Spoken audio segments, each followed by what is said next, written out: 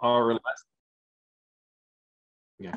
our last presentation today, the speaker is going to be William Keel. He's a NNL, is an expert in high resolution mass spectrometry and NMR applied to complex mixture analysis.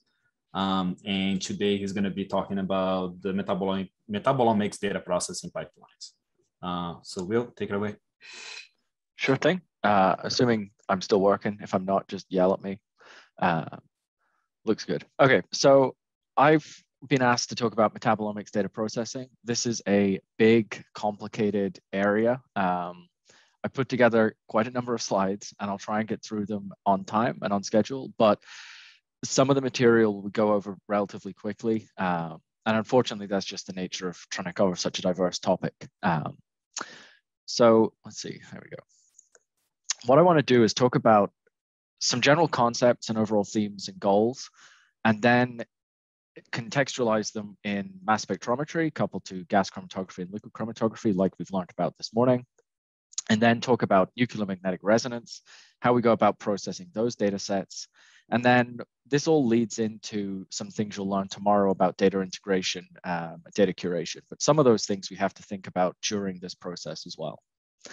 So one thing that I want to stress is the main goal here is we want to get quality informative data from our instruments and from our samples, and then pipe those into models and better understanding. And there's this nice little graphic which always shows, you know, generating data is pretty easy. It's really not that hard to get something out of an instrument, but getting useful information out of an instrument and getting useful information out of data required is actually the challenge. And so we know that there's lots of different ways to do this. There's lots of different data processing pipelines, but you need to understand which ones are more suited to different applications. And the choices that you make at each stage do matter at every inference that you'll make down the pipeline. And one thing to stress is that your experimental design doesn't stop when you acquire the data. Your experimental design has to factor in data processing, data analysis, and not just how you actually generate the samples up front. So I've stolen this quote from my uncle, actually, which is to define is to deliver. And I think it sort of summarizes nicely that if you can actually define what it is you're trying to do well, you will be able to deliver on that task. So you need to define the question. Now, this is the scientific question that you're trying to ask about your biological system, but also the question you're trying to ask in the context of the analytical equipment that you have available. And to really do that, you need to understand the techniques. So this morning we've learned about mass spec and NMR, and hopefully we understand a little bit better their strengths and their weaknesses. And then with this, you can start to use the best tools for the job.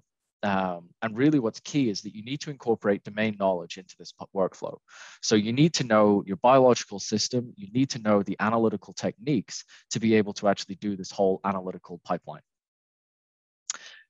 What is the overall goal of this, 40 minutes or so we have to discuss? You want to go from raw data from the instrument, and you want to get an output table of quantified molecular identifications. It sounds simple, but in reality, it's pretty complicated. There's a number of things that stand in our way. There's proprietary file formats that we have to fight, signal processing considerations, data quality is not always there, the database quality. So when we're comparing to reference data, that may not be sufficient. It may not be complete or cohesive.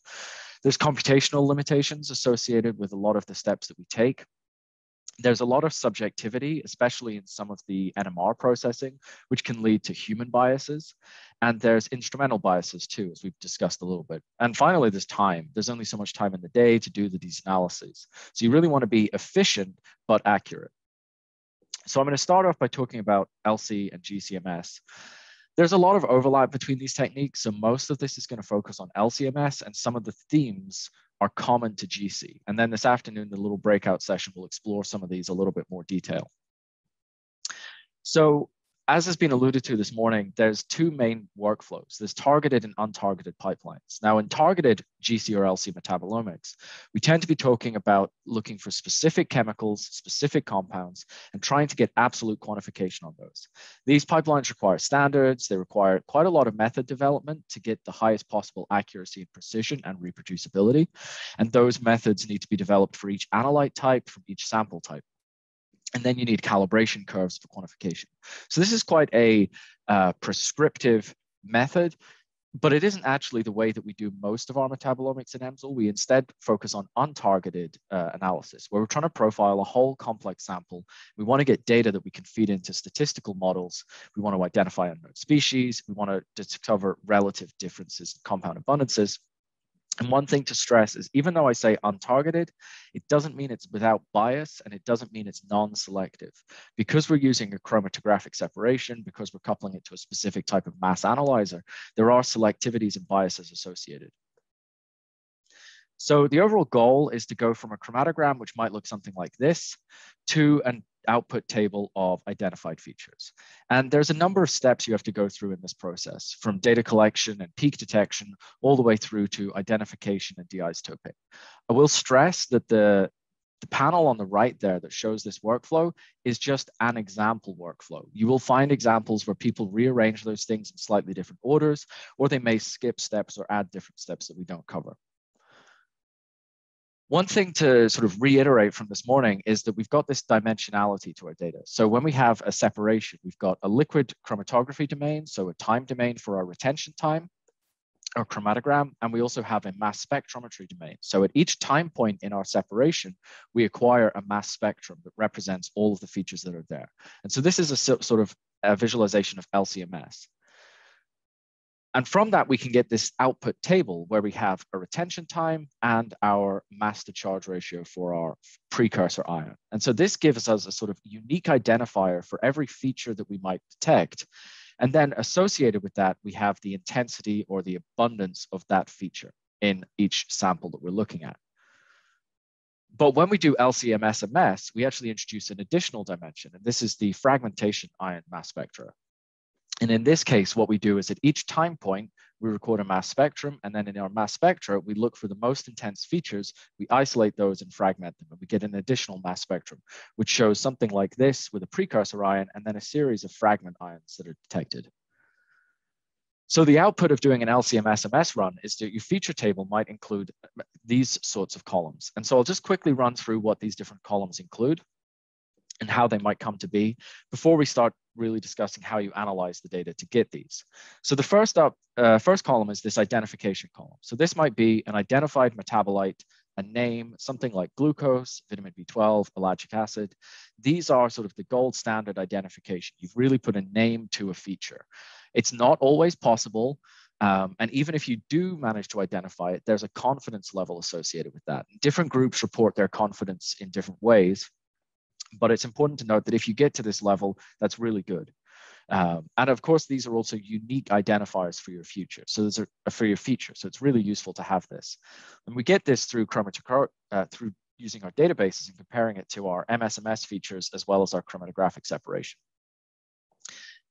One step below that in identification is just the molecular formula. So the number of atoms, the number of each element that we have in our identity.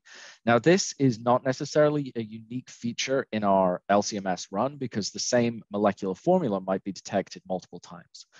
And of course, we have a sort of confidence associated with this, but we don't measure molecular formula. We actually infer it or calculate it from the measured mass to charge ratio that we get. So there's some confidence or uncertainty associated with this. Additionally, we have this ion type. So as Young Mo alluded to this morning, when you're generating your ions, they form different types of ions, depending if it's positive or negative charge, and depending on which ionization source you use. And the two things I want to highlight here are that sometimes our molecule, M, is ionized by adducting to a sodium atom or a potassium atom, for example, or oftentimes it's just adding a proton. But additionally, we get our charge indicated with this superscript plus sign here indicating it's +1 charge. And in this case, vitamin B12 is +2 charges. And the key thing there is that when we measure a mass spectrum, we're not measuring mass directly, we're measuring the mass to charge ratio. So if something weighs 1,000 Daltons, but it has 2 charges, its M/Z will be 500. And that's what we see here with vitamin B12. It weighs about 1,300 Daltons, but because it's doubly charged, its mass to charge ratio is about 678. A little bit of an interlude about ionization sources. Just to reiterate, in mass spec, we measure ions, we don't measure neutral molecules. And so the ionization source you've used is key. And it's really important to keep that in mind when you're analyzing. Generally, LCMS, we're using electrospray ionization. Soft gives you intact molecular ions. And in GCMS, we use electron ionization, which is hard and gives you these fragmentation ion spectra. Additionally, we've got the retention time. Now, this is the time at which your feature is detected after elution from the chromatographic column. This here should be fairly reproducible, but it might not be depending on your instrument conditions and what you're comparing it to. And in and of itself, it doesn't tell you a huge amount about the molecule unless you understand the chromatography that you've done. So for example, if you've used a size exclusion column, you might be able to infer if a molecule is bigger or larger, depending on at what point it elutes. Likewise, if you use a reverse phase separation or normal phase separation, you might be able to infer if it's more or less polar, depending on what point it elutes off the column. You can only compare retention times to other separations that use the same chromatography, i.e. the same column, the same solvents, the same conditions, the same sample injection matrix, i.e. an aqueous sample was injected. But this is still useful information. And then we have the mass to charge ratio for the precursor ion, the MS1 information. Now, the accuracy and precision that we associate with this depends on what mass analyzer you used. In the case of an Orbitrap or FTICR, we get really good accuracy and precision. In the case of a linear ion trap, we have much less accuracy and precision. As I said, we can use this to calculate the molecular formula. And we do this just by some sort of combinatorial searching. And the error or the uncertainty that we associate with that is the difference between the measured mass to charge ratio and the theoretical mass to charge ratio of the assigned molecular formula that we determine it to be. And that's typically reported in parts per million units, where something under 1 ppm is really good and what we would get from FTICR. Something under 5 ppm is what you might get from Orbitrap, under 20 ppm, maybe from a TOF. And so you can see that there's different confidences associated with our features. Again, we might detect the same mass to charge ratio multiple times in our run. And this is because of isomers and isobars, potentially. So again, a little bit of explanation. An isomer is something which is the same molecular formula, but a different structure. You got spatial isomers or stereoisomers, such as glucose and mannose, which are both hexoses, both have the same molecular formula. And the only difference is that the hydroxy groups in position 1 and 4 are up in the case of mannose or down in the case of glucose relative to the anomeric position. These will give very similar mass spectra, very similar fragmentation spectra, but should be separatable on a column depending on what chromatography you use. We also have structural isomers like dimethyl phthalate or ferulic acid. One of these is a plasticizer, and one of these is a key component in lignin biosynthetic pathways. And so you can see that they might have completely different importances in our analysis, but they have the same molecular formula. So these are isomers. We also have isobars. And so these are compounds with almost exactly the same mass. So generally speaking, it means something that is the same integer or nominal mass, i.e. 186 m/z. Here we have two completely different compounds, different structures, different molecular formula, different chemistries, but their mass is only 0.07 m/z apart. So on a high-res instrument, we would resolve these no problem. But on a low-resolution instrument, like a linear ion trap, we might not resolve them. And if we want to do MS/MS experiments, we need to use LC up front to separate them. So there is always a need to use LC in these sort of experiments. And then we get to the fragment ion mass spectra. So these are the mass to charge ratios of all of the detected fragment ions. And again, we have associated accuracies, precisions, and reproducibility, depending on what mass analyzer is being used.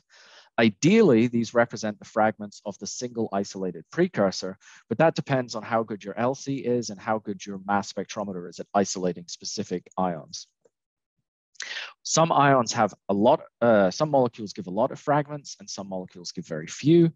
And one more thing to stress is that if the mass to charge ratio of the precursor is greater than 1, in the case of vitamin B12, you can actually fragment it and produce ions that are singly charged, and therefore their mass to charge ratio can end up being larger than for the precursor.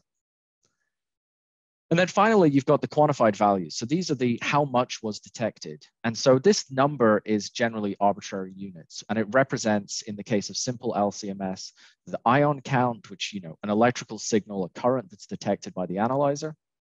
Or if you had a UV vis absorbance detector in line, it would be the amount of that is detected. And again, we're integrating a peak area here to give us the intensity value there. As we've stressed a few times, especially in the chats on Discord, this is the relative comparison you can make between the same ion in different samples. So you can compare, in this case, 46, 36, and 85, but you couldn't compare 46 and 93 because those are different compounds, which will ionize differently. And one more thing to stress, you don't want to say you have 0 of a compound because it's very hard to prove you don't have a compound. Instead, you would say it's lower than a limit of detection or it's not detected. So let's see, I think we're still okay for time. The general workflow for LCMS MS data processing goes like this. So we start off having to get our data out of our proprietary vendor format into some open source or open structure that we can parse or process our own way. So ProteoWizard is a super popular tool. We're developing Core MS, which can also handle these file formats natively. And there's some vendor provided tools like Compass Export or Masslinks, which can do these conversions. Then you've got peak detection. And so what we're trying to do here is go and detect all of our chromatographic features. So an ideal chromatogram has a number of sharp features. They're symmetrical, they're baseline resolved. They have smooth curves to them, a nice, well-defined apex, and the overall baseline is flat. In reality, that never happens. And instead, we get this sort of baseline changing over time. We've got a number of sharp features, but you can also see examples where there are features that are not actually separated. And there's 2 co-eluding features at this point, for example. And sometimes you want to avoid things like tailing, splitting, fronting. And I don't have time to talk about those. But if you do have these issues, they're very difficult to resolve post-processing. And you generally want to go back and improve your upfront separation.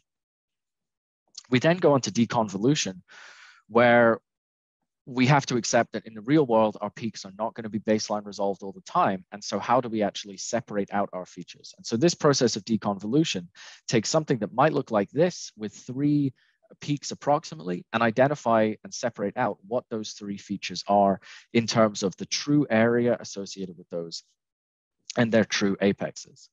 It simplifies the downstream analysis quite a lot, but it does make assumptions about what peak shapes you have. And then we go into identification, which is really the most challenging part of this. By and large, we use what's called standards-based identification, where we compare our measured data with reference databases to try and find either the same compound or similar molecules. And with this, we can use the retention time and both of our mass spectra domains to compare to a database. There are standards-free methods, either in silico ones where you generate a database computationally, or if you have a completely unknown molecule, you might need to use something like NMR to actually solve a structure in consultation and in consort with prep scale LC separations to isolate pure compounds. So when we do standards-based identification, we build a database or we use an external database, most of the time a hybrid of the 2. For retention time, we have to compare it only when the chromatography is matched. So I'm stressing this again, you can't compare between different types of chromatography. You need to be using the same column dimensions, the same sorbent type, the same flow rate, the same solvent compositions, and the same column temperature. And even then, retention times can drift between measurements. With the mass spectra comparisons, your mass to charge values for the precursor should be pretty good to get a formula. And your fragmentation spectra should be fairly reproducible and fairly good at comparing between databases and between runs, with the caveat that you can only compare the same fragmentation type, i.e. whether you used HCD or IRMPD, the same fragmentation energies and durations, i.e. the amount of energy that you put into it to break it up, and also the same ion type. So adduct molecules may fragment differently. So a sodiated molecule may fragment differently to a protonated form. When we don't have the molecule in the database, for example, it's an unusual sample, or we've got some new chromatography, some unusual fragmentation, You can still use the mass spec domain to calculate the molecular formula, and you can actually approach the fragmentation pattern sort of from a chemical point of view, from a chemist's perspective. And you can look at both the fragment ions that are detected and associate each of those with molecular formula, but also the neutral losses. And you can measure things like the loss of a carbon dioxide, which tells you that there was a carboxylic acid group in the molecule. Things like that can build up structures. You can also do similarity searching, where you compare your unknown molecule to databases and see which features are similar. And you might perhaps stumble across that you have a glycosylated version of some natural product that's already known, or you have a stereoisomer of some compound that's already known. When it comes to standards-free identification, this is still in its infancy, but generally they're using machine learning and quantum chemistry to build up synthetic databases, which include everything from retention time, fragmentation, even collision cross-sections, which we won't talk about. And we can build a database and then compare that to our real-world sample. This has a huge potential, but as I said, it's still a relatively young technique, and it's something that PNNL is actively investing in. Moving on from identification, one other step that's really important is trying to minimize the amount of redundant information we have in our data set. So in your LCMS data set, you may contain thousands of peaks, thousands of features, but they're not actually all uniquely informative. And two main things we do to reduce the amount of redundant information is de-isotoping and de-adducting. So de-isotoping, essentially, what we're trying to do is remove features which are isotopologues, i.e. it's the same chemical structure, but there's a different isotopic composition. So in the case of glucose, you might replace one carbon-12 with one carbon-13. They'll have almost identical chemical properties, so they'll have the same retention time, they'll ionize with essentially the same efficiency, so they're pretty easy to pull out. We just look at a single scan at a single fixed retention time and look for anything that's separated by known isotopic differences, i.e. the mass difference between a carbon-12 and a carbon-13 is 1.003355. We can pull out any features that are separated exactly by that mass when we have a high resolution mass analyzer. And with that, we can pull out and get rid of these redundant information. De-adducting is essentially the same thing, but looking at different ion types or different ionization forms of the same molecule. So we might ionize a molecule as a protonated form, a sodiated form, and a potassiated form, but we don't get any more information from the three of those than we did from one necessarily. So again, we just look at the mass difference between these different adduct types, and we can pull out those features and remove them. Alignment is a common process we have to go through in two cases, one of which is when you want to tabulate all of your unknown features and you only have retention time and mass to charge ratio as your unique identifiers. At that point, you want to make sure that your retention times for the same feature are actually the same retention times. And so we might shift things around to make them correct. And also at the end of the day, any unidentified features or in your overall table, you might want to normalize or correct your retention times. And so graphically, your three chromatographic traces might look something like this, where you have the same three features, but they're eluting at slightly different times for various reasons. And what you want is a single unified retention time and mass to charge ratio. The other thing that is important to think about, and I don't want to get hung up on it, is missing features. Really bring this home. Just because you don't see it, it doesn't mean it isn't present. And this is because of limits of detection, ionization suppression, feature overlap. And so really try and avoid setting a missing value to 0. And there are some ways that you can actually set a correct number instead of 0. This is called imputation, but you have to be really careful when you do this that you don't skew your results. But missing features are something that you need to pay attention to when you're doing your analysis. So briefly discussing some of the GCMS concepts, a lot of them are very similar to LCMS. It's the same overall idea of peak picking, deconvolution, alignment, and interpretation. But a couple of main differences include the ionization source is different. So we no longer have this MS1, MS2 distinction. We just get fragmentation ion spectra. And typically our mass analyzer is much lower resolution, but usually that's okay because we're looking at smaller molecules. And a big advantage is GCMS is actually much cheaper as an instrument. A lot more labs have it. It tends to be more reproducible for various reasons. And so there's a lot more databases that you can actually compare to. In GCMS, we have two main steps that are slightly different. And I've actually got these in the wrong order. So alignment is converting our retention time to a retention time index. And here we're essentially calibrating our retention time against internal or external standards. So alkanes or fatty acid methyl esters would be injected and they will elute off of the column at sort of known reproducible times. And then we can normalize the measured retention time of our real samples, real compounds, to those measured things. This allows you to get much more consistent retention indexes than you would get from retention time alone. When it comes to identification, again, we do this with standards and databases. We just tend to look up the fragmentation pattern, do similarity searches, and try and find the right matches. As I said, it's a relatively accessible technique, so we have a lot of databases available. A couple more things about MSMS. One really popular technique is molecular networking. So GNPS from UCSD. Well, they've built databases where they fragment all of these different natural products. And then what they're looking at is the application of graph theory or networks to relate different fragmentations between different, or the same fragmentation between different molecules, to really build up an understanding of what motifs in our structures we can pull out from different commonly occurring fragmentions. And so this is really useful for identifying unknown species or for doing dereplication of complex natural products. When it comes to databases, Metlin from Scripps is enormous. It's got about 1 million standards and they're all experimental data. And it supports a lot of similarity searching methods. GNPS from UCSD, again, has public data sets available, big databases, and you can do some really cool stuff on their online software. And then there's HMDB. There's a few other spin-offs from the HMDB that cover other types of metabolomes. There's a bovine database, for example. NIST has a big database, and GALM is really useful for GCMS. And just Google, there's so many out there. When it comes to software tools, again, there's a plethora of possible tools to use.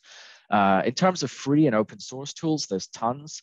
XCMS is an R-based tool, and it does the whole pipeline, essentially. It's really powerful. But there's also ones with graphic interfaces like MSDial or MZMine. ProteoWizard is really popular for file conversions. Skyline, I think you'll learn about this afternoon. CoreMS is something we're building in-house, and it's going to support all mass spectrometry when it is complete. And Metabolite Detector and AMDIS are really useful for GCMS processing. All of the commercial vendors also have their own tools. So Thermo, Brooker, Agilent, Waters all sell packages for data analysis. There's also third-party packages from Mestra Labs or ACD Labs for doing data analysis. And things I don't have time to talk about, but you must not neglect, reproducibility. These instruments are contact, which means that your samples are touching it. The samples drift, sample performance changes, instrument performance changes. So you need to run replicate measurements. You need to randomize the order in which you run your samples, but you also want to block your samples in a coherent, logical manner. So you don't just randomize the whole 400 samples, you might block them in groups and randomize within groups. You need to run quality control samples. If you don't have one, a really good place to start is pooling your sample set. And again, unfortunately, you need to look at the data with your own set of eyes to really understand if it's good quality data. At the end of the day, if the instrument is producing bad data, there's nothing you can do with it. And you need to make sure you get the best possible data as early as possible. Normalization, I don't want to go into. It's pretty complex, and there's a lot of philosophical debates to be had there. So in the time remaining, I will try and go over NMR, which is actually more complicated than mass spec. So a lot of this is going to be sort of superficial introduction to it. Unfortunately, it takes a long time and a lot of expertise to really get to grips with how to process NMR data. In some ways, it's got a similar sort of divergence as we saw with mass spec. On the left-hand side, after you've done your basic processing, you've got a targeted pipeline, also known as profiling or manual. And this is kind of what we're going to discuss this afternoon. This is really useful for small studies where you want to identify as many features as possible doing exploratory research, but it's really time intensive and it takes quite a bit of specialized skills. On the other side, there are untargeted or binning, bucketing, statistical approaches, wherein we can process many, many more samples. We can do most of it automated, but we don't get identifications out of it. And so you actually end up using some bits of both pipelines to really do a whole study. Again, our data formats, there's differences between the different vendors. Bruker are really the king of NMR these days. Varian and Agilent still have some instruments, but they don't sell anymore. And JEOL, they sell some instruments. We don't have any in EMSL, so most of our metabolomics is done on Bruker and Varian. And they have different proprietary file formats. But unlike in mass spec, they're actually sort of known formats. So there's a lot of open source software which can process these directly. And in terms of these pipelines, there's a whole bunch of software. Some of it does bits and some of it does the whole pipeline. And there's commercial tools, again, from the vendors. So Bruker, Varian, JEOL have their own tools. And then there's commercial third-party software from Mestra Lab, ACD Labs, and Conomics, which we're going to talk about this afternoon, as well as a number of free and open source tools. So NMR Pipe is hugely powerful as a tool, although it's quite a steep learning curve. Something like MVA Pack is actually really nice for doing this second pipeline. If you want to get hands-on with NMR data and NMR software, I recommend you check out NMR Box. It's NIH funded. It gives you access to an online virtual machine for free that contains a whole bunch of different NMR software tools. They have tutorials, example data sets, and a really friendly community who will help you try some of this stuff out. So have a look at NMR Box. They've got about 3,000 or 4,000 users so far, so they're pretty good. Check them out. Okay, so for NMR data processing, unfortunately, you have to start with signal processing. Some of the theory of this is kind of complicated because it's mathematics. Without avoiding the pun, it is complex maths. We have to think about Fourier transforms and complex numbers. And fortunately, you don't actually have to know how they work. What you do have to understand, though, is how to correctly apply many of these functions. If you don't apply them correctly, you'll get incorrect quantification and incorrect statistical interpretation. So this is not a solved problem in routine automation, which is why you still have to be able to understand what's going on. As Robert mentioned this morning, in NMR spectroscopy, we record a time domain signal. And this is the precession of our bulk magnetization around a coil. And we detect this exponentially decaying sinusoidal wave in the time domain. This is also known as a free induction decay or transient. We want to get something more useful from this.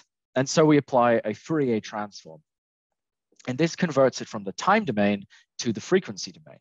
And again, as Robert mentioned this morning, we normalize all of our spectra to ppm so that all of our spectra, regardless of what magnetic field you used, what instrument you use, have the same x-axis. These are still in hertz. They're just no longer at 800 megahertz, but instead maybe covers 10,000 hertz.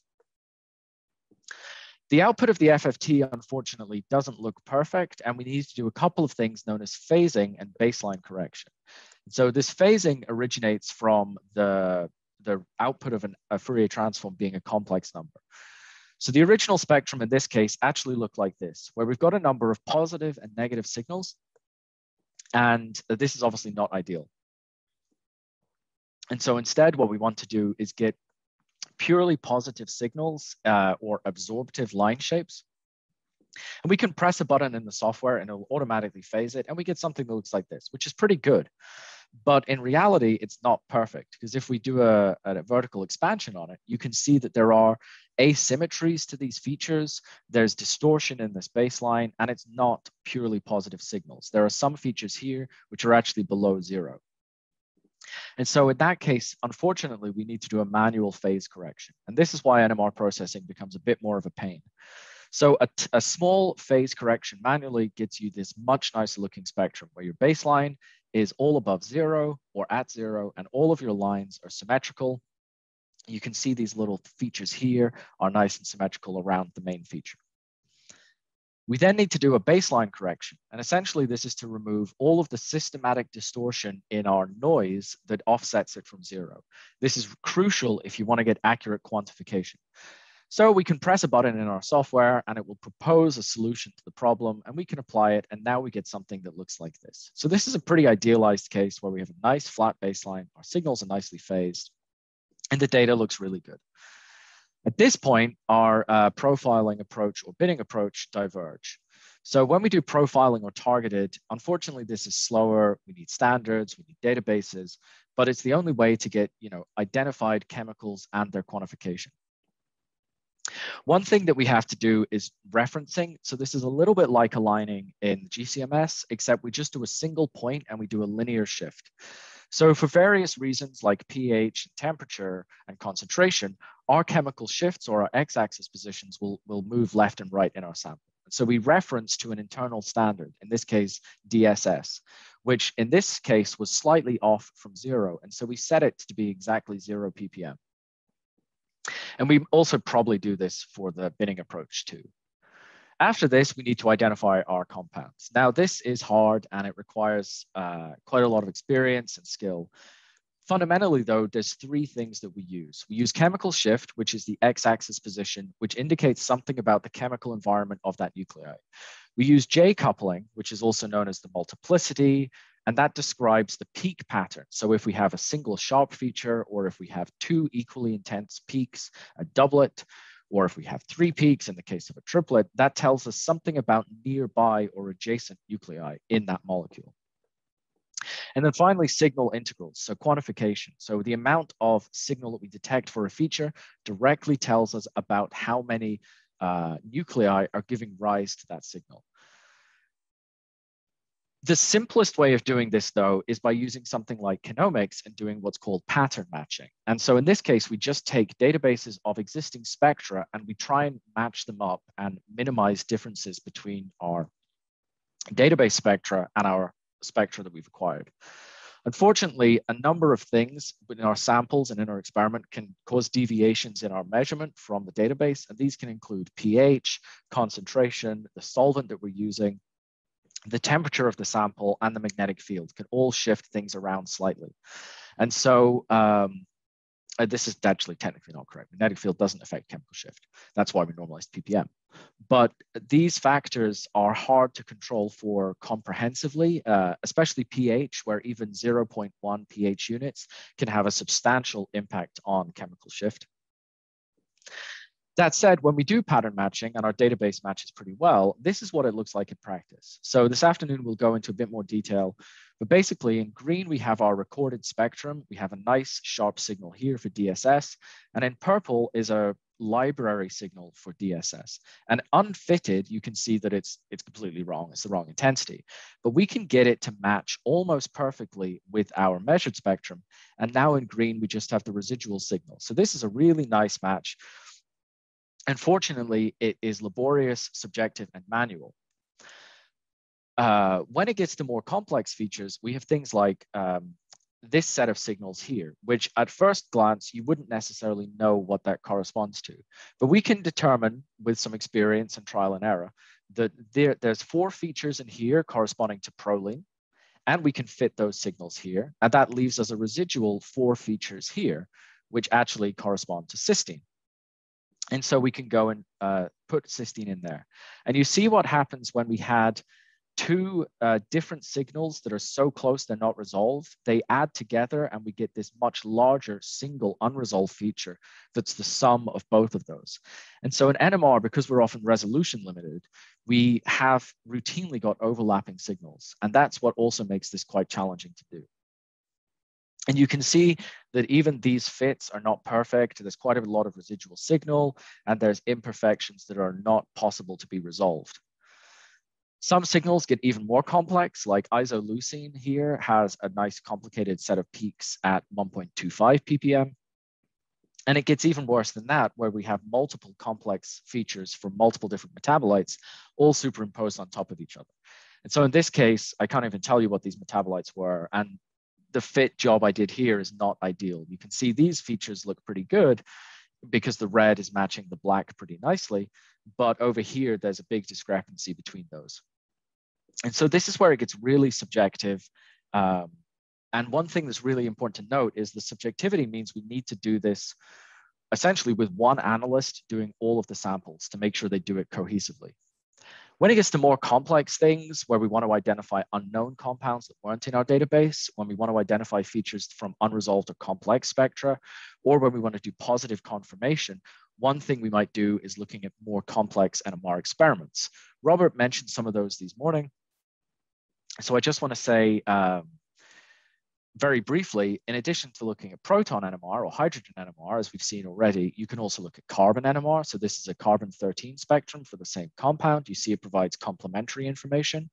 We've also got these multidimensional experiments. So a 2D experiment, which shows you the correlation between adjacent hydrogens, is called a COSY, and it looks something like this. And a 2D experiment, which shows you correlations between hydrogens and their directly bonded carbons, is an HSQC experiment. And that gives you a spectrum that looks something like this. So these are super useful experiments at really getting structural information. And this is why NMR is able to give you full structural elucidation, where LCMS is not necessarily. The output of something then is going to look something like this, where we've got our identified compounds, you know, a name to a chemical, and the amount of that we've detected in concentration. The key thing to note is that only features we've identified will be tabulated. So if there's unidentified features, if there's signal area in our spectra that aren't included, aren't identified, those won't be tabulated. And so we might miss important information just because it's not in our database. So at that point, we want to use binning or bucketing approaches. These can be done more automated. They can be done essentially without knowing anything about NMR. But if you want to actually get a label and identification, you still need to go through some of these concepts. As I said, MVAPAC is a really nice tool. It's based in Octave, which is a bit like MATLAB.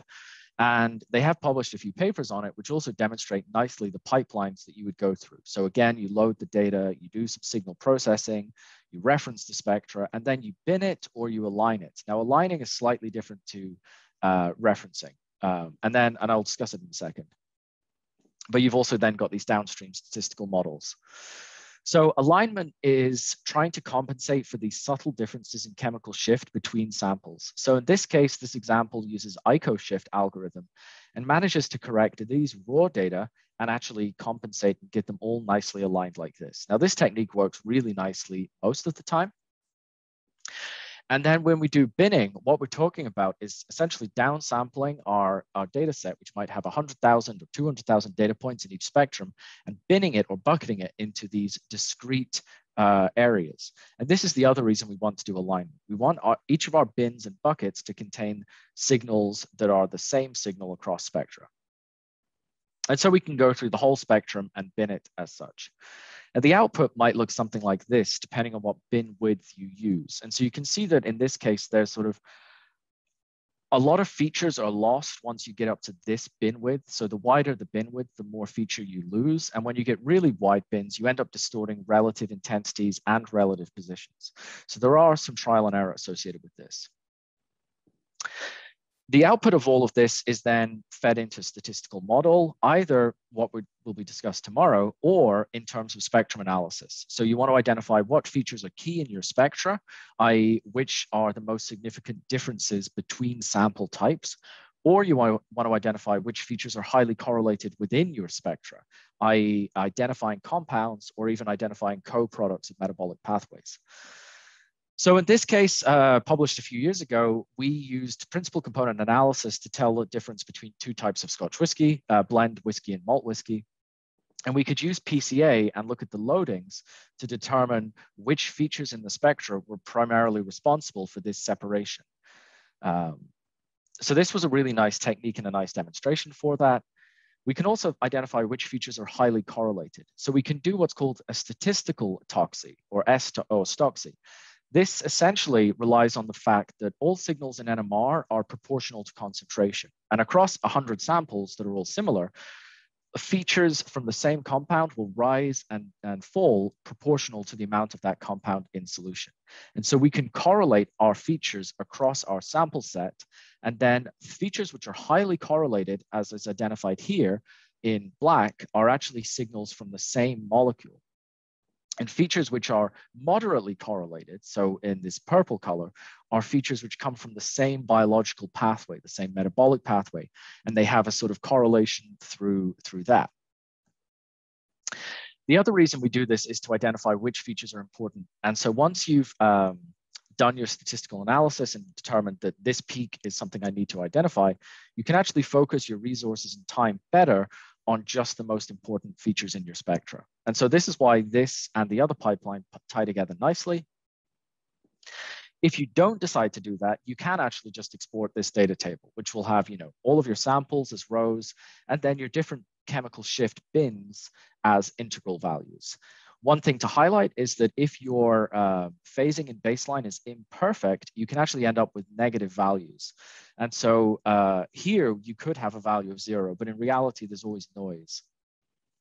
And there's hybrid approaches which use a mixture of this and profiling to try and get all of the data out of the spectrum.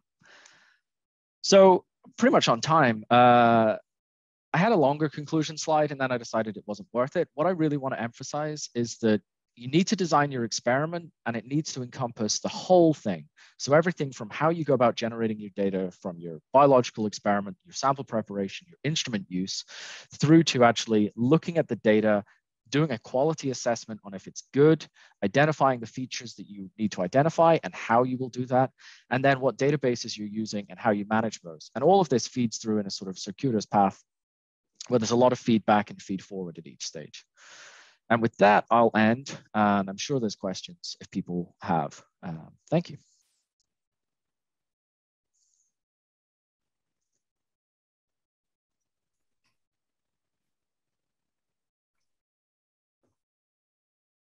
Yuri, are there any questions?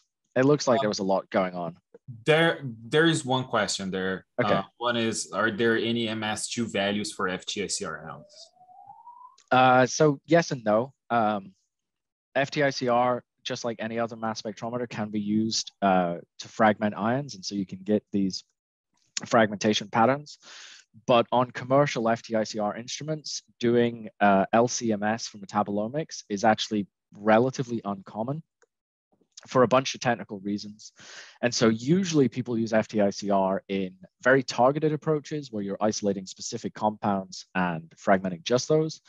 Or you do what's called this flow injection analysis, where you don't do an online separation and you just infuse the whole sample at once and get broadband MS1 measurement of all the ions. Okay. Last one, and then we're going to wrap up.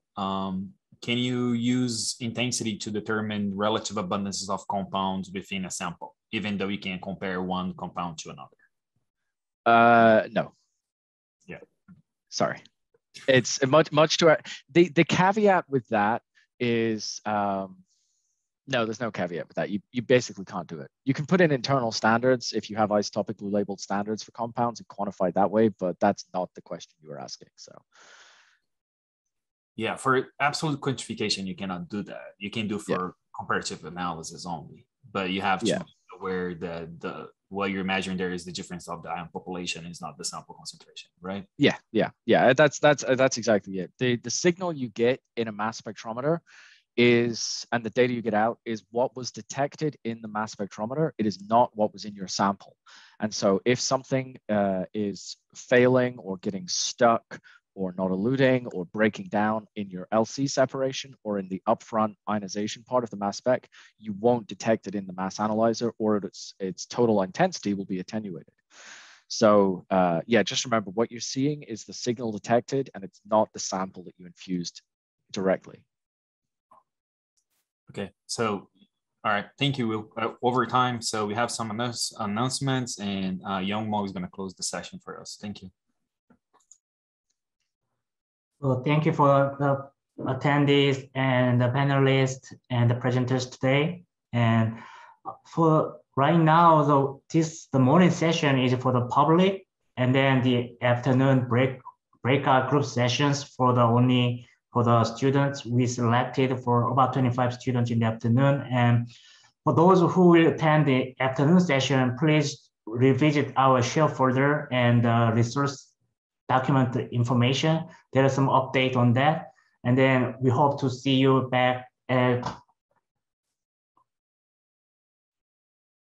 today, 1:15 at given the link for the Zoom meeting. And otherwise, yes, all the presentation in the morning sessions are being recorded and they will be uploaded on our EMSL Summer School website. But unfortunately, we have not recorded the tutorial session in the afternoon. Okay, thank you everyone, and hope to see you tomorrow morning. Becky, do you have any things to announce? Just to say that we'll start at 8:30 tomorrow, and we look